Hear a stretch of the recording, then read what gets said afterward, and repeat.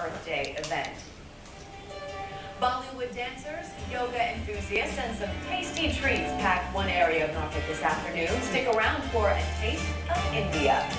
And USS full crew members have one more transformed into India for a time this afternoon.